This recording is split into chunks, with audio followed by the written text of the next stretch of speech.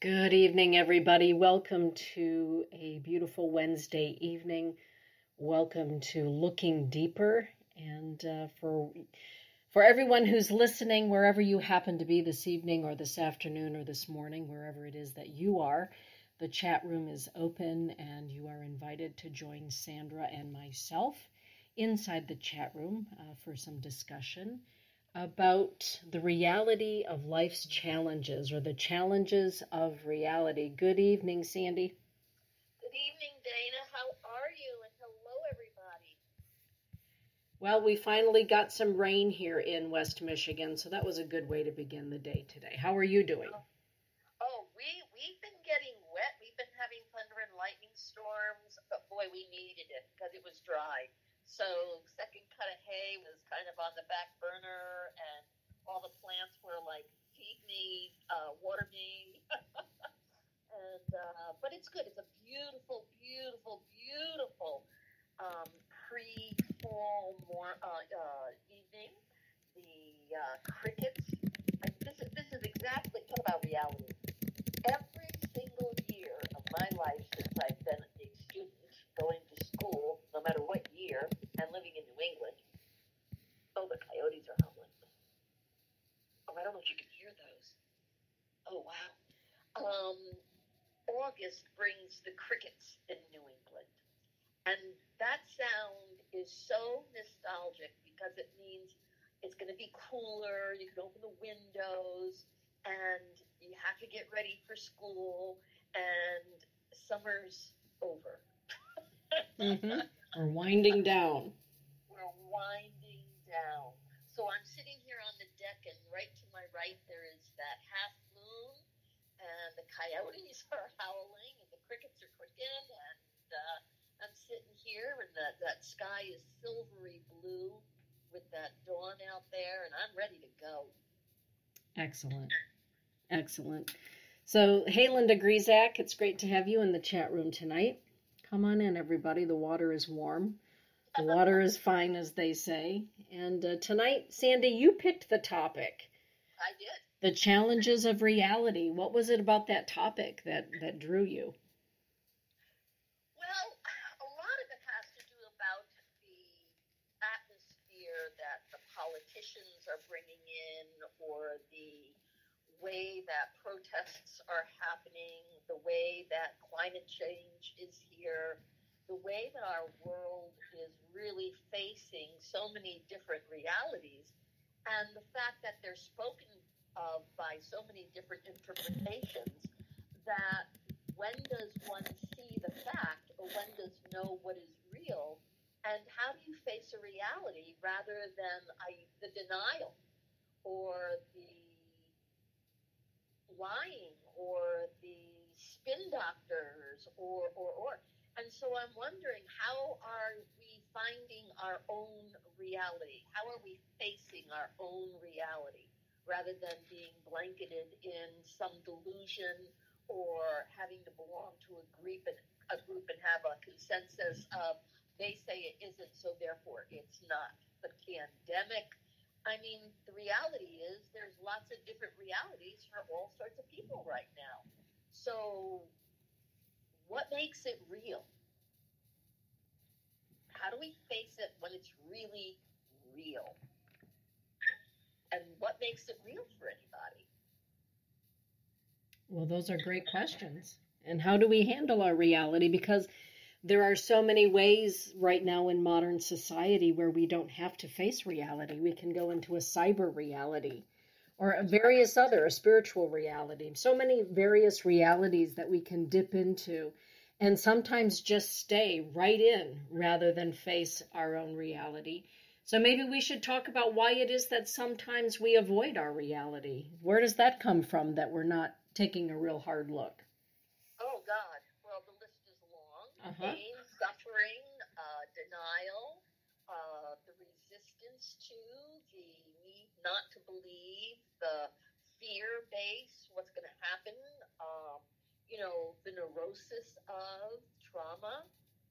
Reality is sometimes so harsh that our nervous system even shuts us down from having to experience it. So, what happens when the adrenaline kicks in? What happens when the going into shock kicks in? We can have emotional shock. We can have physical shock.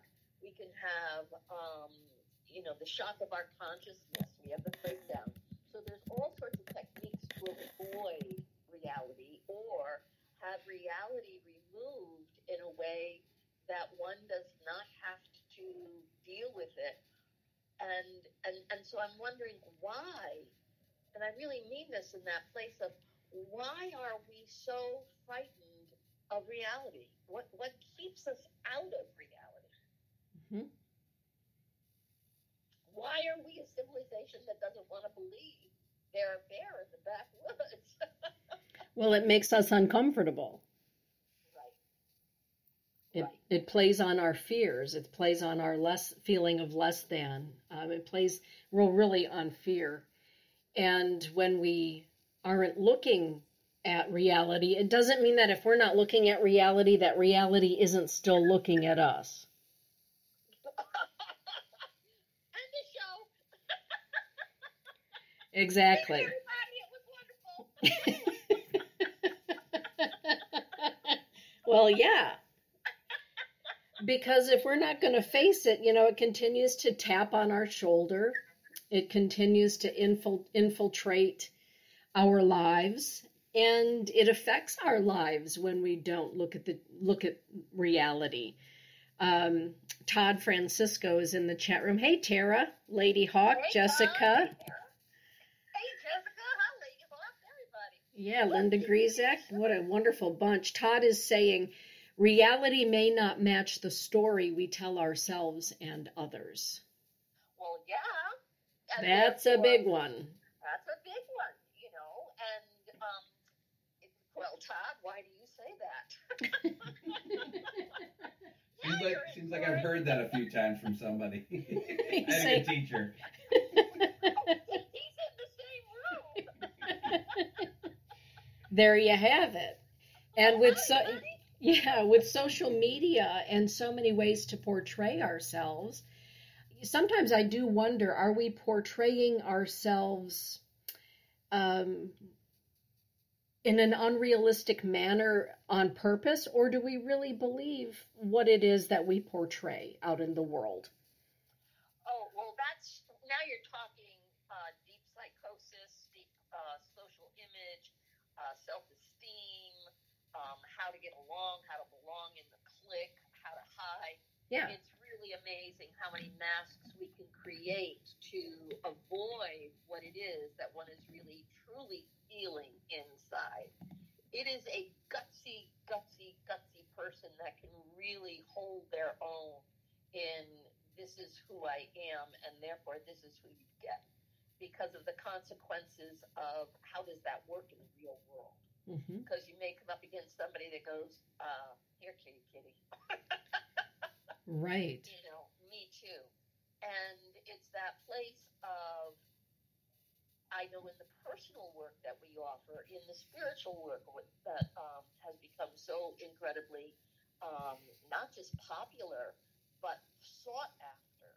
And that is, how do we find the reality of our own being after being told by our parents who we have to be, or told by our teachers what we have to be, or told by society what we can't be, or accused of something that you don't even know what it is, that now you're being punished for being it.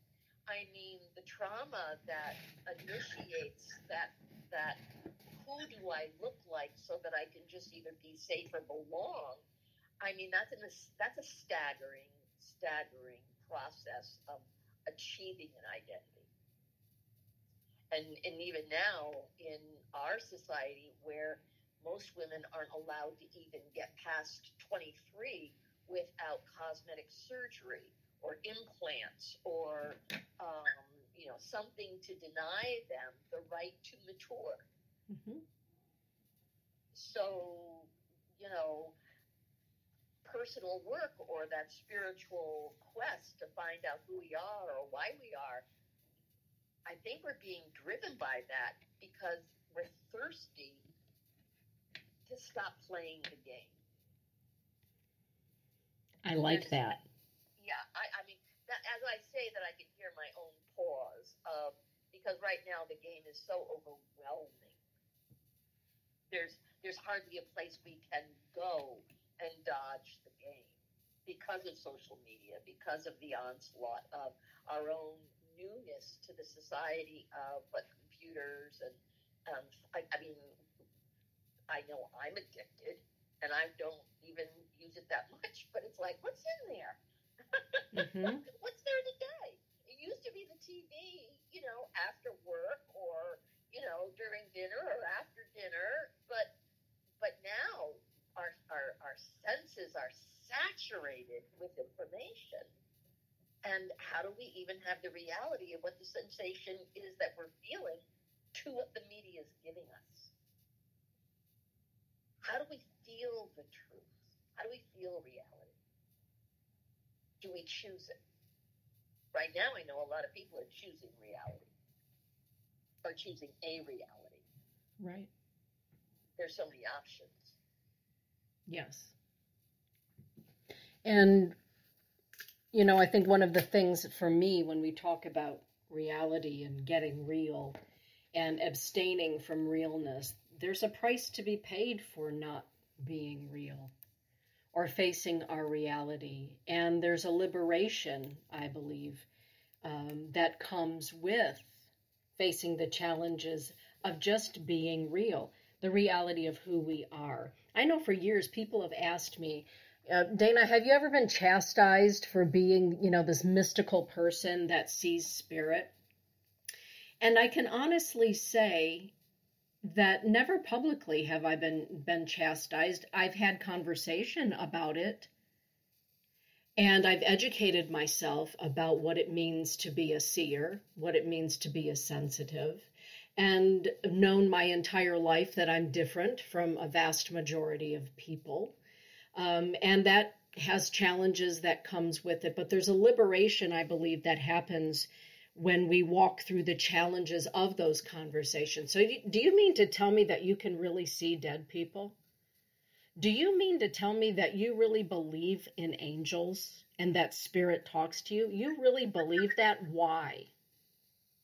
And I consider that just to be conversation, but for some other people, that conversation in whatever text it concerns their life is so frightening that they will withdraw into an unreality and create a reality, as you said, Sandy, that serves public opinion or family or community. Did that even make sense?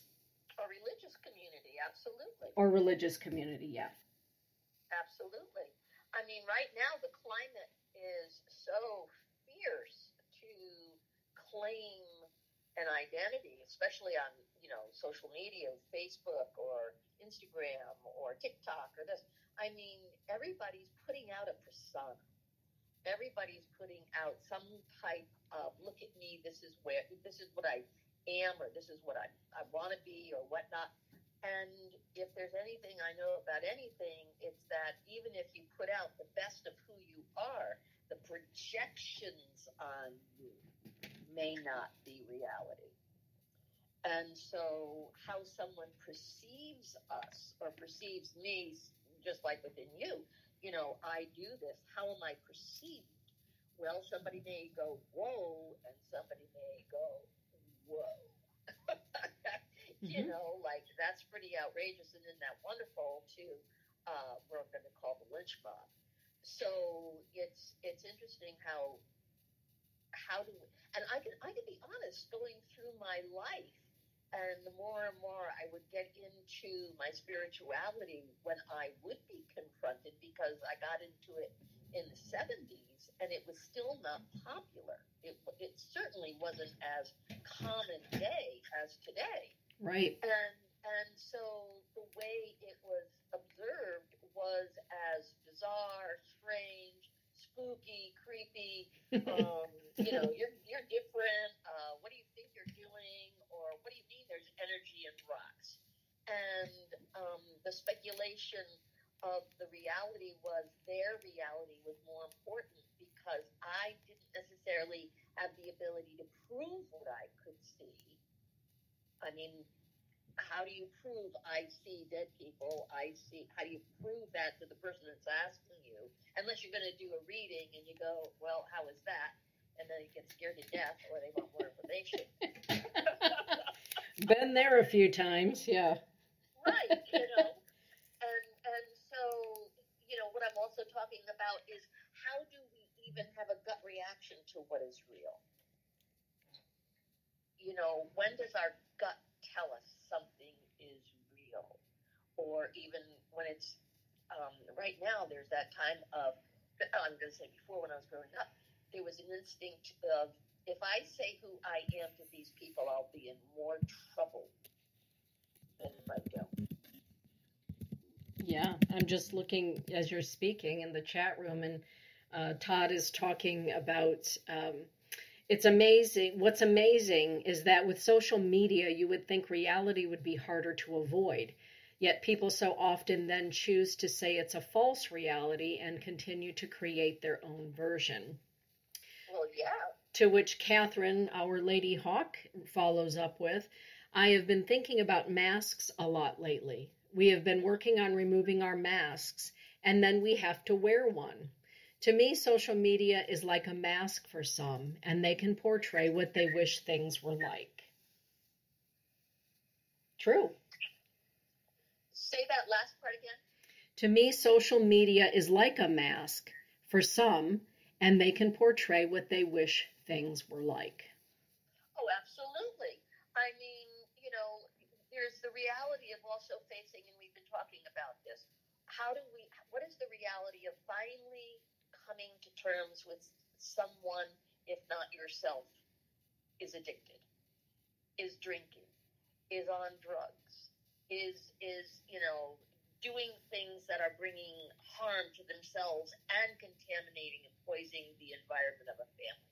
How that in itself is a hard reality.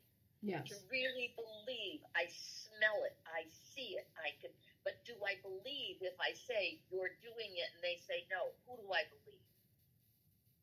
And I think it's really important to know that there is that level of sanity where you can be talked out of what is the truth when the person that wants to offer the lie can out-talk you. Oh my God, yes. Projection dismisses reality all the time. Absolutely, Sandy. I'm a little verklempt at that whole place that you just took us. That's right. We can know reality, we can feel reality, we can sense and taste reality. But if somebody is able to present their reality or what they wish to portray reality as, I think sometimes we call it gaslighting, we can doubt ourselves and what we know to be real. And therefore, I have a feeling it's because we don't want it to be real, or we hope it's not real. Yes. Or the consequences of having it really be real means we can have to make a decision about it. And that's probably where we're really going with everything, is like, if we really know something's real, then what are the consequences of it, or what do we decide about it? Right. If we know it's real, then how are we responsible? How do we interact? If we stay separate or we stay disjointed, if we stay in denial, it's like, did you see that UFO? Not really. You didn't see the flash in the sky? Is there a flash in the sky? Mm-hmm. Yeah. Right. And there's that, and there's that thing of, in reality, are we trained as children not to have one? Oh, that's a good question. Linda Grizak is adding, the chat room is very busy tonight, Sandy, so I'm just going to... Go right ahead. Hello, everybody, and thanks for being here. There's quite a chatter going on, which is wonderful. Linda Grizak down there on Sanibel Island is saying, being real entails being aware and awake to who you are, and knowing why you are here at this place and time, then relating to the world around you accordingly. Be true to yourself. To which Todd says, preach on, Linda. And then our dear friend Tara Rietberg here in Grand Rapids adds, Time is the great unveiler. It's hard to maintain a false reality or mask because sooner or later the truth will out. We're all hoping for sooner. That's what Todd just typed that into the chat room.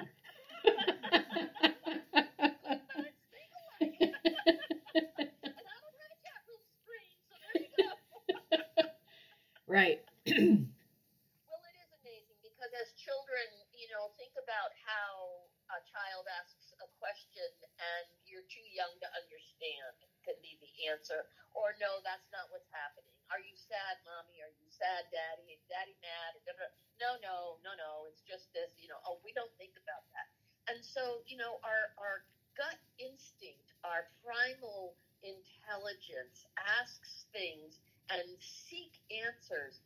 And what is sad is when we ask something that is really blatantly clean, to be told, no, it doesn't exist. It discredits our own learning bar, that incredible antenna that we have that goes, ding, ding, this is something, and this is what it is. And then we reach out as children and go, I feel this or I know this, and you go, no, you don't. Right. And, it takes a lot of courage for a child to stand up and go, but yes, it is. Mm-hmm. And to hold the reality. And then I can remember sitting on my bed lots of times going, what? Mm-hmm. And that wasn't just what was going on in the house. It was also what was just going on in the atmosphere around my bedroom. Because the visitation's already done. And mommy, I see this or I see that or there's that's over the corner. I mean, as a spiritual child, not knowing I was, the boogeyman became the label for a lot of entities that were there that didn't have to be haunting or negative or, made my fault for seeing them, and now everybody else is scared. Right. Well, and Jessica Clark in the chat room. Hey, Jess, it's good to have you in there tonight. She's an educator, as you know, and she's weighing in saying children often know their truth and a greater truth. I find they often call people out, which makes people really uncomfortable. And Todd is adding, and they can so often be our teachers when we let our ego go and let them. Yeah. And there's that beauty of knowing that when a child knows the truth and it really speaks it, how do we reinforce it for them, even if their reality is uncomfortable for us as an adult? Right. How do we surrender that space of, yes, you're right. Yes, you're right. If the reality of that rightness is uncomfortable for the adult or for the parent or for the person that they're confronting. Mm-hmm. And I know many times I had the right answer and I was told, you know too much. You're a smart aleck. Who do you think you are? Oh, you always have to be right. Uh-huh. It's like, after a while, it's like, okay, yeah, I am, but I still won't be your friend. I still want to belong to the family. And it's that place of how do you survive when the reality is so overwhelming, even to call time out. Right. And as Todd is saying, and I think this is a really great point, that when we shut children down to their own unique ideas and wisdoms, what it is that they know, they simply then they begin to parrot their parents. They just repeat what they've been told because that's sufficient and that keeps them safe within the confines of the family ideals. And so sometimes I believe that our own ability to trust our reality or our intuition, our sense of knowing, is challenged early on. And sometimes it's challenged early on purpose. You will continue to repeat the family mantra because this is what we stand for, and this is who we are, and this is how we've always been, and this is how we're always going to be. Because if we don't follow that line of thought or thinking or speaking, we become what? the black sheep of the family. And why is it such a bad thing to be the black sheep of the family is my question. Well, it depends on who the parents are and the rest of the siblings and how you're going to be affected by them. Because if you're the black sheep, you can be abandoned, you can be isolated, you can be dismissed, you can be punished, you can be excommunicated. I mean, the list is long, you know. But if you're gutsy and ballsy and, you know, have an attitude that does not have an attachment to the people, then you become the rebel, then you act out, then you leave home early, and then it's like, you know, you put on lipsticks and a short skirt, you go out and you handle the day. So it depends on the interior of the individual, of how their survival skills kick in. And it's you know, and the reality, I mean, coming back to what happens when reality challenges us, it's that place of, is reality important to be fair? I don't think reality is always fair. Well, I know reality is not always fair. Right. And so it's hard to face reality. How many times people come to you and said, this is what's going on, and it's just not fair. It's not fair, but it's not fair. Well, just because it's not fair doesn't mean it's not going to go away, or that it will go away. Right. But it's not fair. Or, you know, my husband's family's, their basic line is, well, that doesn't make sense. And it's like, and it's like, for whom? Right. For whom? For And whom? I think that's mandatory for us. And this is one of my stock answers that most everything, when somebody shows you who they are, believe them. When they really show that. And that is one of those places of reality that when someone really shows you who they are, it takes guts to believe them. And then know it. And then that's when we have to become responsible and accountable for, that's the information, that's the truth. Now I know it. I can't be shocked anymore. Not in, why are you like that? It's like, oh, there you are. There you are again.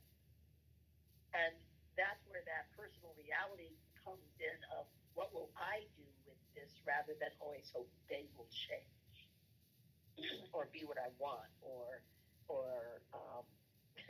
get out of the way. Mm-hmm. Reality is not always a nice thing. And so I think we've conditioned ourselves to be comfortable. And hope to get comfortable. And don't you feel Lady Hawk and Jessica are talking about the fact that, you know, the challenges of our reality are often gifts.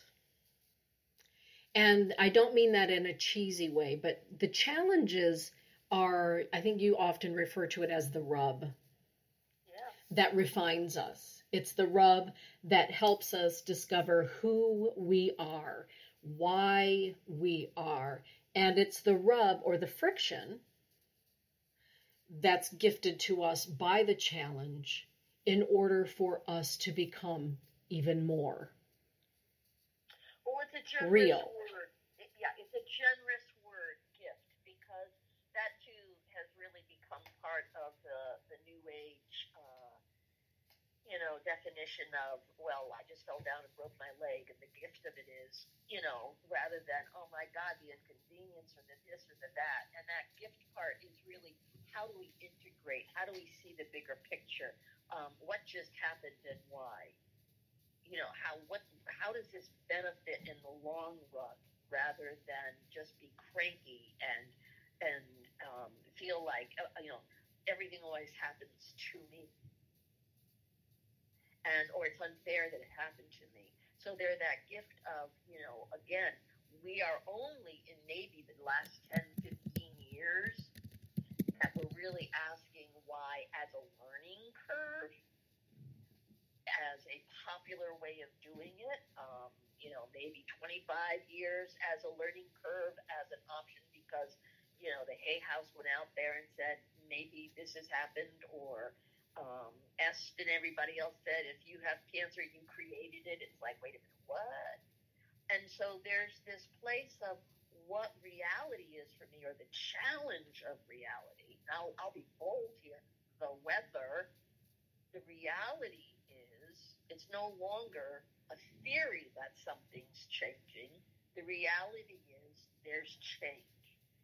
I don't care what anybody calls it anymore. Mm-hmm. There's change.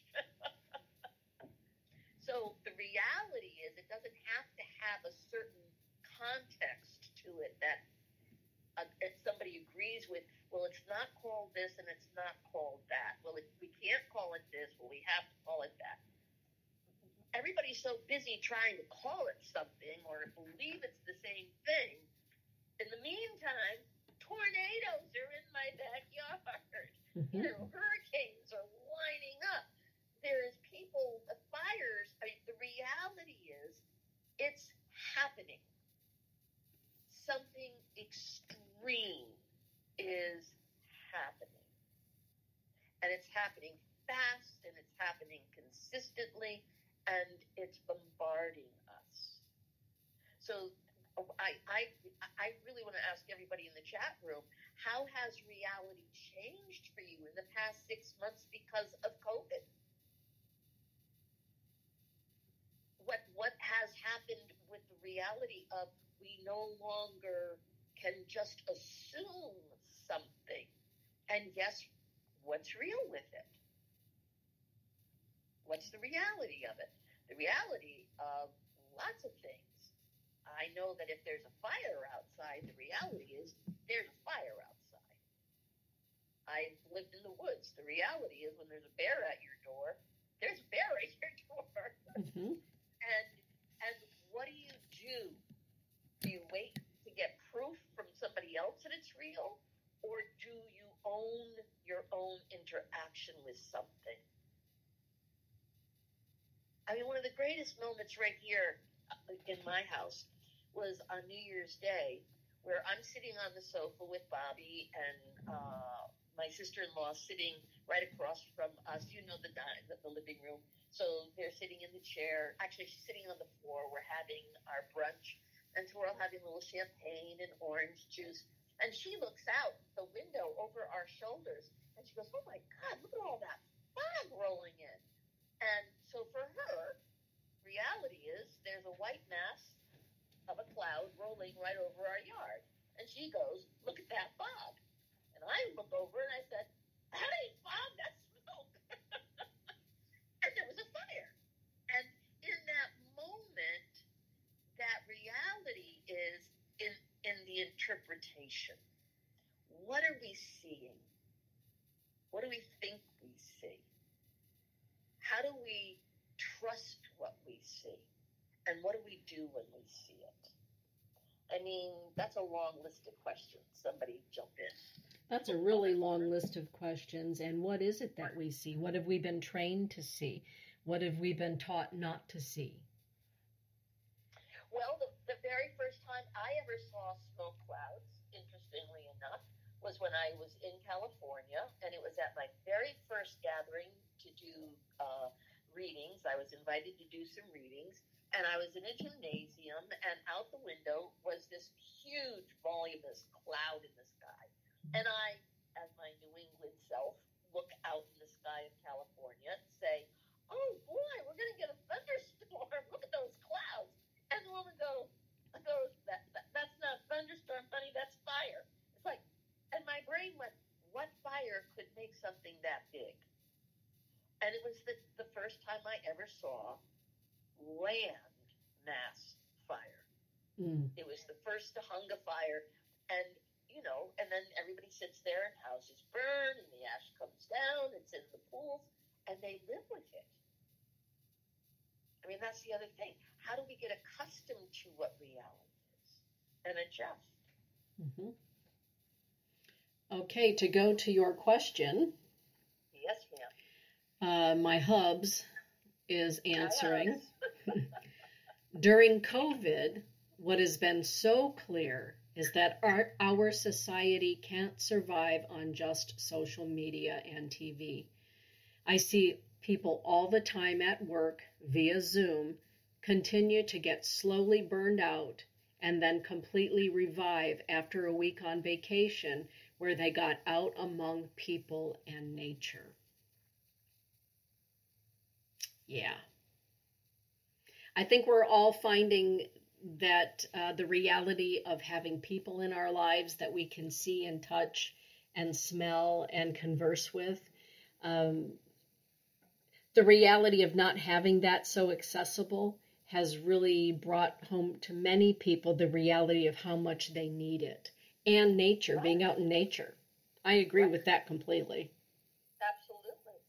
I mean, I'm lucky enough to live in nature. I've lived in nature almost every single day of my life. I'm lucky enough to know how to isolate, but I also know how to associate.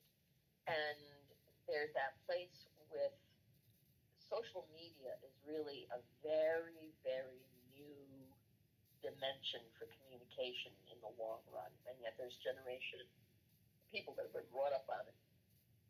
And I am from the old school. So there's something inside me that understands what it means to touch. And I come from a family that touch is important. We were able to touch. And that agape love means it's safe to touch somebody. It's safe to reach out. And there is that need for human touch. I mean, think about how many people don't have somebody in their life, get an animal, or they have an animal, and that animal is our touchstone. It is that, it's the warmth, it's the beat of another heart that we need in order to feel that we exist and are loved and can love. Right. Linda Griezak is agreeing with Todd. She's saying, I agree, nature is the key, being in nature. And we live here in the forest as well, so we're very blessed to have this space to come and go and to be out in nature every single day and to be able to commune with that. Lady Hawk is answering your question in this way. Well, I see the challenge of a new 906 unit property, just built on a beautiful spot with water, and my best buddies for 15 years, the Hawk, Taya, and Victor, the Vulture. It's hard, wonderful work, 4 stop signs from my home, and I wonder how I will create a safe place for people to store their belongings. Wow, 906 units. All that's happened during COVID. That's really something, Lady Hawk. That's quite a change. Lord, Lord, Lord, Lord, Lord. So what happens with that, Lady Hawk? Yeah. Does she have a response? Yeah, we're going to put that question out there for her to answer. For me, it's been wonderful because the kids have come over. And, you know, to be able to have Dane and Melissa and Colton and Audrey and Matt and Elise and my grandbaby, Easton, for me to be able to be present for all of them and to have them here has been nice. And at the same time, being you know, smart about the fact that Todd has been through his own health challenges in the last year, as has Easton. You know how that is in your household as well. And so being conscious about who I touch or who I'm in touch with is new for me. Because I'm more discerning. I'm more awake and aware of what I may bring home to Todd or to Easton in a vulnerable place. And before, where I would avoid somebody who obviously had the flu or bronchitis or something like that, with COVID, it seems to be much more hidden from what I have learned about it. And therefore, I've become consciously awake and aware of who am I touching? Who am I allowing to touch me? Which is so different for me. Right. I mean, you know, we see each other, we jump in each other's arms. I see people in my eyes. And so that agape love, that organicness, my natural being reaches out. And I have the same scenario. Bobby is compromised, and if COVID gets Bobby, he won't die from leukemia, he'll die from COVID. And there's that place of my soul can't bring that home to him. How do we, to be careful about where we go, how we go. And New Hampshire now has really gotten very, very, very, very clear that the stores put right out on the door, mask required. So, it wasn't before, but now it is. Mm-hmm. And we are very, very low in our cases. I mean, we're still in the yellow zone. But for myself personally, there's that reality of I do everybody on phone or on Zoom as a client. I mean, I'm grateful over these past 10, 11 years that, I've been learning how to do it anyhow.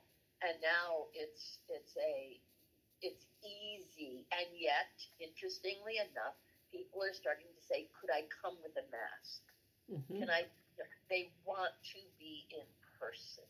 Yes. There is that, can I see you? Can I be with you? Mm-hmm. And I can honestly say, you can come through this door, go to my office, go back, and, sanitizer, mask, blah, blah, blah, blah, blah.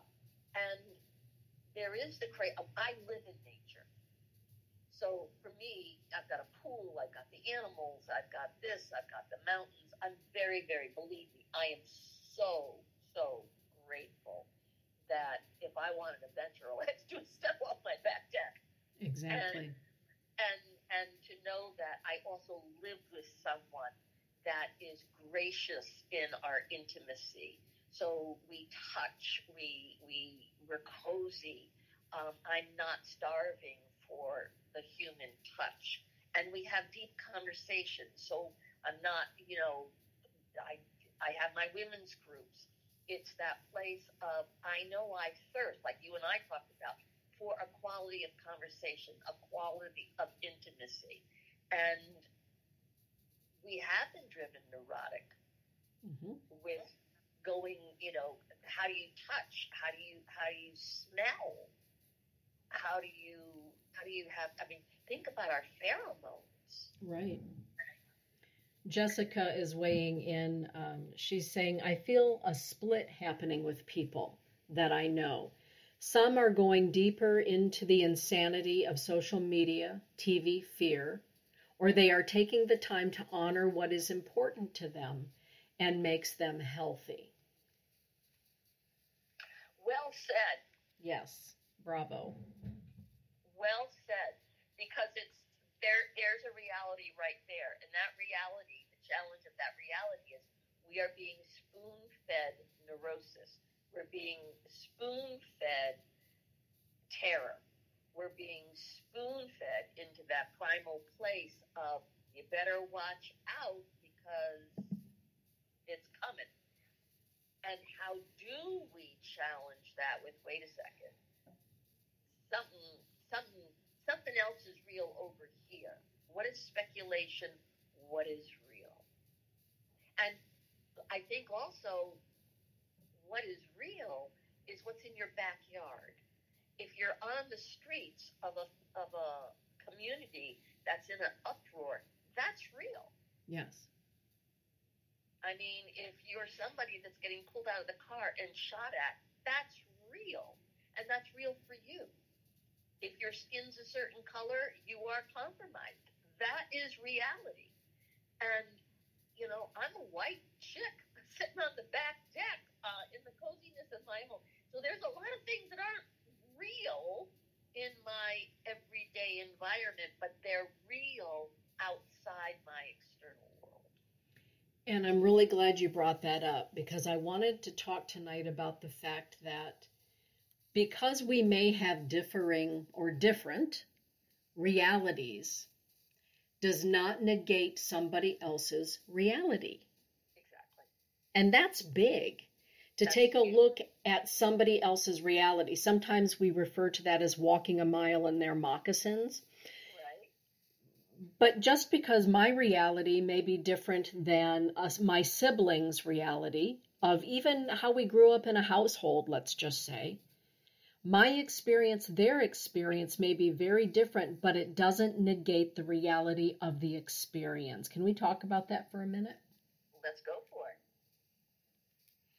You and I both know that people can grow up in the same household, the same set of parents, and become completely different people, and the reality of what happened to them in a household can be very different, and neither one is right or wrong. They're both right based on their reality of a situation.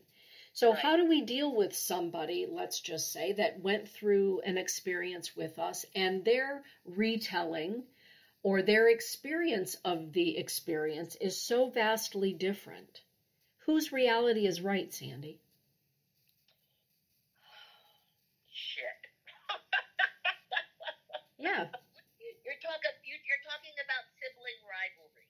You're Right. talking about politics. You're talking about competition. You're talking about he said, she said. You're talking about husbands and wives. You're talking about the aspect of the dynamic of who's telling the story, who did it happen to, who wants to hear it, who needs to see it, who can't even say it and it happened to them, and who's willing to believe it because it's going to get somebody else in trouble. I mean, you're saying something that generates so many options of experience or expression or controlling of the situation. Mm-hmm. And I just want to finish this. Like, in my own family, I lived with an older sister who, no matter what I said was the truth, it was more important for her to counter it.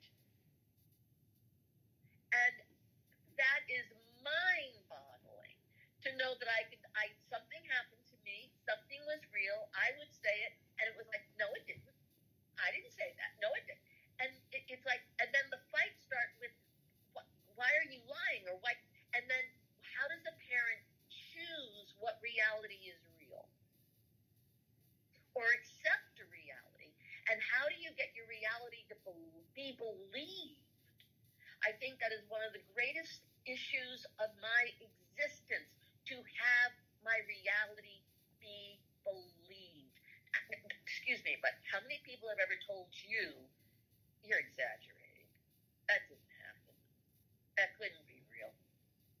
Too many. I don't have that many fingers and toes. In any lifetime. In any lifetime. Yeah. And the reason that I want to talk about it for a minute is because sometimes people's reality and their experience, the challenge of their reality and their experience in that challenge is negated. It can be negated. And I just wanted to talk about the fact that sometimes we have to be the last person to look in the mirror at night and say, we know what happened, we know what's real. And to be okay with it and go to bed. We can't always fight it. Make sense? Oh, good God. I've got a text here. This is one of the greatest moments of reality I have ever lived in my life. I was in New Mexico. I've told this story, and there were 3 men on the property, and I went out by myself. I'm in the middle of nowhere in New Mexico, and 300 acres of property, and then several thousand acres of land before you find another person that I'm with. And when I went outside, I turned around because I heard a noise, and through the window of this little bitty cabin, there was the silhouette of a person in the window. And my mind couldn't quite figure out, how did my silhouette get on that window? It was, there's the door with a window, and right across from the door was the window, and behind that was the street light. And my brain couldn't figure out reality for a quarter of a second. And then the shadow moved. And I went, I'm not alone. And it's 1-something in the morning in the middle of New Mexico. I quietly went back into the house, la la la, lots of things happened. But what happened, where I want to get to quickly, is that when I got the other person on the property that was out in the cabins to get to me, and we're in the house, and I've got a knife, and she's standing there, she asks me, are you sure? Are you sure there's someone out there? And I could actually feel my adrenaline start to cool down, and I didn't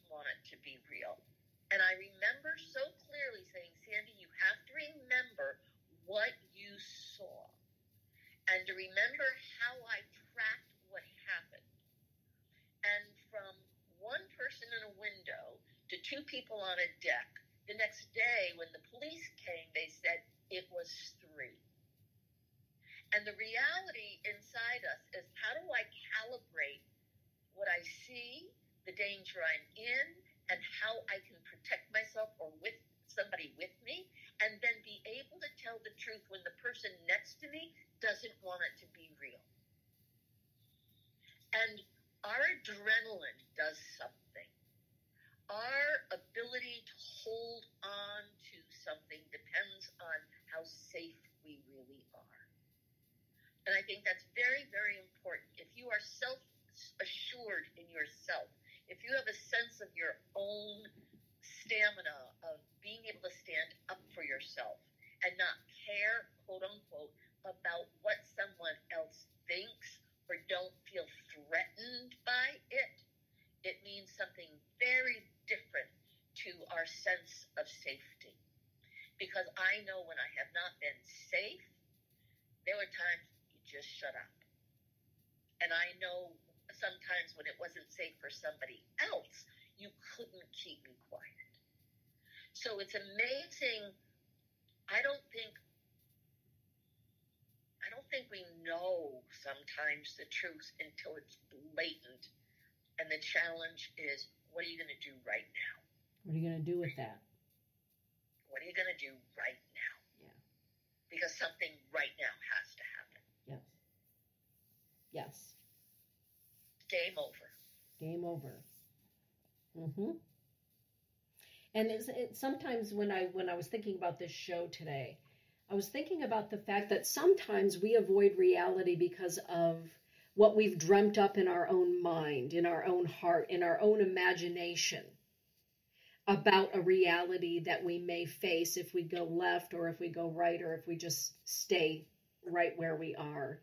And it's at least been my experience that most of the time when I've not wanted to make a decision because I really didn't want to face what I thought would be the reality, when I get to the point of reality, it's kind of like the bully on the playground that falls over. That when I face it, it's not nearly as large and looming as I thought it was going to be. And for those challenges that I know that I've had to face, facing it, walking through it, and allowing for the fallout. Right. And, you know, you've been with me in some of those situations that were not pretty. Right. But once getting through the fallout, it's kind of like the Velveteen Rabbit when you become even more real. Right. And when somebody says to me, I don't know how you've lived the life that you've lived, Dana. Some of my cousins on the King side, my cousins will say to me, we can't imagine living the life that you've lived. What was that like for you to have that as your reality?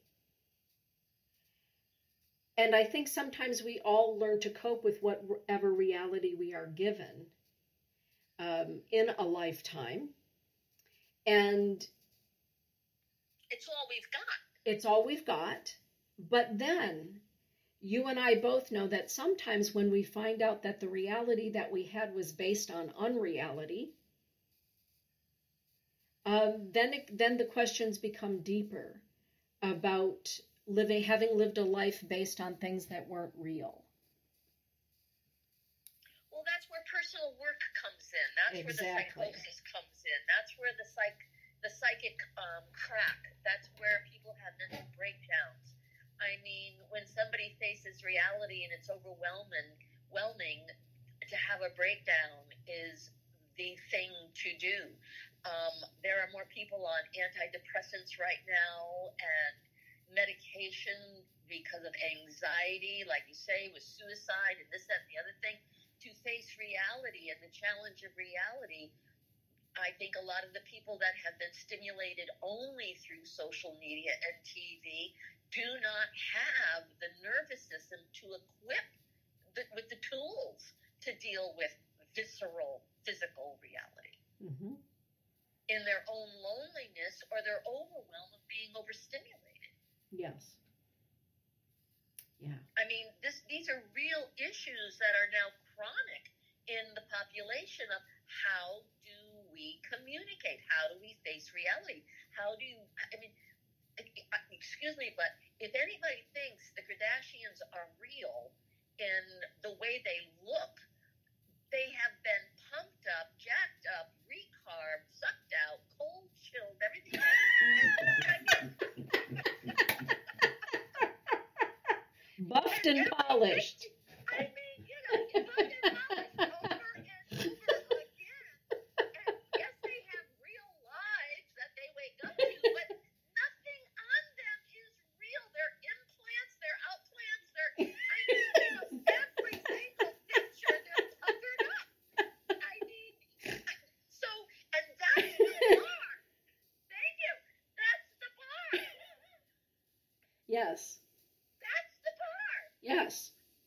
If you want to be a billionaire, that's the bar. Right. We're insane. Yes. I remember the first time that you went out to the reservation with me, and you looked at me, I believe when we were at the Sundance, and you said, now I understand why you love to be here and why these are your people. And we talked about that, and you talked about the fact because it's so real. Yeah. It's real being at a Sundance. It's real being in the ceremonies. It's real walking and talking and being with spirit. That's real. Yeah. And the people are real. There aren't any Kardashians out on the Pine Ridge Indian Reservation. They haven't made it there yet. No. No. But it is projected on the televisions, and it raises the bar of maybe that's what we want to look like. Maybe that's what we're supposed to look like to get ahead. But Right. what is reality? And really real people are a treasure, I believe. Right. Absolutely. And rare. And rare. Yeah. And we need more of coming back down into that place of, even for myself, to just allow someone to age in the beauty of what age does to us, rather than discredit the fact that age is dispendable. Yes. Well, even, during COVID when we couldn't get our hair colored, and my hair, as you know, it's white. Yeah. And some of you that had classes with me via webinar while we couldn't, make our hair appointment, my hair was half white. As you said, I was starting to look like Cruella de Vil. And personally, I loved it. I loved it. And Todd loved it. Dane was so freaked out by his mother having white hair because that brought home a reality that my mother is aging. And that was a reality for him, that he wasn't prepared to see me with white hair. Wow. Because that brings around the thought, his father has already passed. And seeing me with white hair, the question arises, how soon will it be before she's next? Yeah. So sometimes when we're really real, and I remember Todd's mother said to me, I asked Todd if you were taking being a grandmother a little too seriously. Letting your hair go white and putting your hair up. And frankly, the only reason that I colored it back, this is my natural color back in the day when it was this color, but it was for me, for Dane. Yeah. I would be fully white-haired woman right now, loving it, digging it. My husband, he's cool with it. And really, I love Jan, my mother-in-law. She's a magnificent woman, but that didn't really bother me, that comment. For me, it was for Dane. Right. And I don't know whether that was right or wrong, but he sure felt a lot better the next time he saw me after I had been to see Shelley, who's been taking care of my hair for 20 years. Wow. Wow. And what is real? Right. The reality is, even if you have colored hair, your hair is white. Exactly. It's still white. Yeah. It's still white. And even if you color it, you're still the age that you are, and the credibility of these years gives you who it is that you represent yourself to be. Right. I mean, there's that beauty of knowing that I'm going to be a blonde a little bit longer. It looks good on you. Yeah. And I've done my own hair for years, so I didn't need to go out and about. I just bought the bottle and shook. There you go. And there's that beauty of, I just lost 30 pounds, and then I put my COVID-10 on, and it's like, oh, no, and what's real? The real is I'm still healthy. I'm still, there's that gratitude. No matter what's going on right now, what is real in my world, and God bless, I would like everybody's prayers. Bobby just came out of remission, so we're going to start fighting that again. It just happened in the past 24 hours. But what is real is he and I have the quality of life we have wanted from the beginning of time that we met each other. And it's like, we're retired, sitting on the porch at the pool, enjoying what it is that is created here. And if we don't drink it in and take in the reality that every single day is precious, and you fight with it and for it, and learn how to really communicate in that way that is real, and don't pretend that it's okay when it's not. Don't pretend it's not okay when it is. And I think that's important too. Don't pretend it's not okay when it is. It comes down to gratitude. I appreciate where I am, and I make where I am real. And the challenge of that is to keep it safe in that place of attend to it, have grace with it, be appreciative of the fact that it's even available, because right now so many people have nothing. I mean, scorched homes, scorched lives. It's that too is real, and it's hard. It's hard to know that the reality is so on the spectrum, 180 out in all directions for so many people. And it takes a moment to be honored and honorable. To everybody's touched with something right now. Yeah. Everybody's facing something that is so real, that is so hard. Sometimes we can't talk about it. So emotional. It's too hard to feel, but it doesn't mean it's not real. That Bobby's cancer is back. I don't want to feel it, and it's real. And I'm feeling it. He's feeling it. And all we've got is we face it, deal with it, because what I have learned, if you hide from cancer, it kills you. So we're going to dig in and dig out and go through. And I didn't know that when I said, let's talk about the topic. It's so even in, hey, yeah, let's talk about that. And then to be able to sit here and say, well, there is a reality, and I have to face it. And I'm facing it with that fact of, I think it's even deeper of, I can only face it as it faces me. And do you think that do you feel that when you're faced with a challenge like the one that you both are facing, do you feel that the beautiful moments become more beautiful? Yes, because there is a balance in time of, this is a moment, appreciate it. There's preciousness.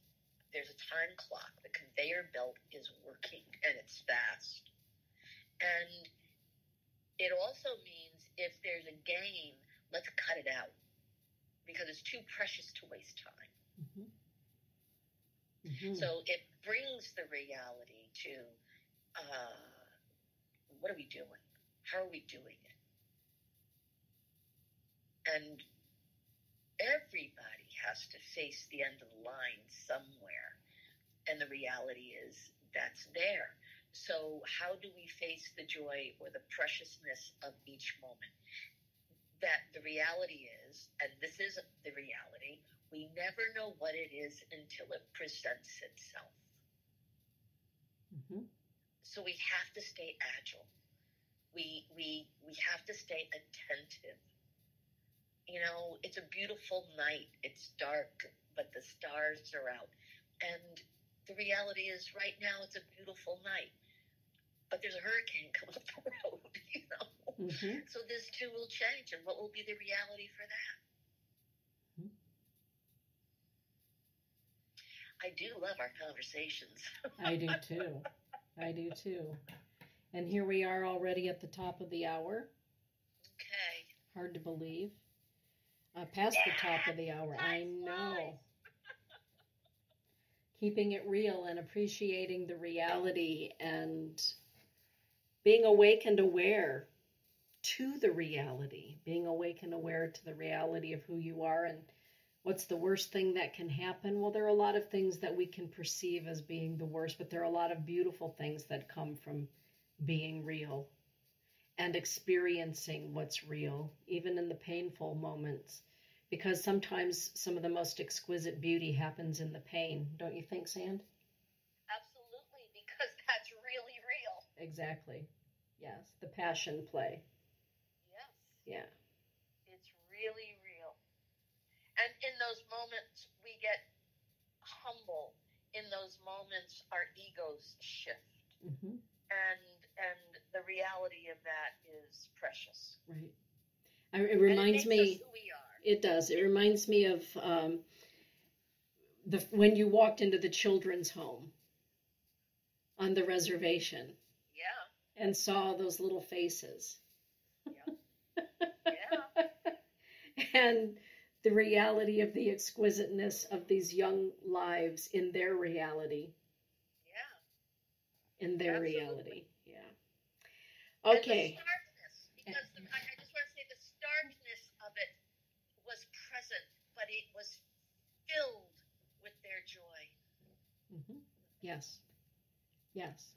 Our perception of somebody's reaction to their reality is our perception. Exactly. Yeah. Okie dokie, everybody. Thank you for tuning in. Any last words from anybody in the chat room? Well, let's just have a little look-see. Linda Griezak says, thank you for great conversation. Our Jessica says, thank you. I was looking forward to this conversation today. And Lady Hawk says, no, sending you to a video I just received, my neighbor's little boy, and our beautiful friend Marianne Molika down there in New Smyrna says, thanking you both for this very real convo. Thank you. Thank you, everybody. Thank you, Tara. Blessings be, everybody. Get out there and shine. Good night, everybody. Good night, Sandy.